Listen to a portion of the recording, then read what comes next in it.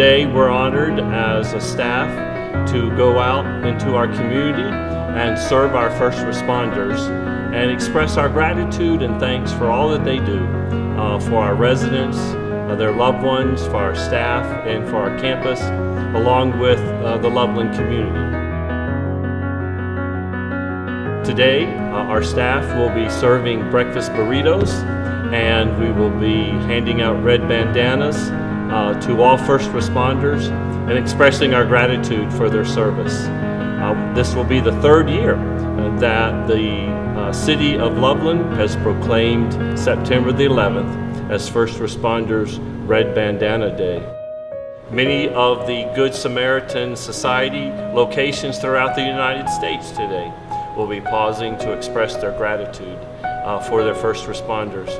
We're also remembering and reflecting on the events of 9/11 18 years ago and those lives that were lost, nearly 3,000. We remember them, we mourn for them, and we thank the first responders for all they did that day.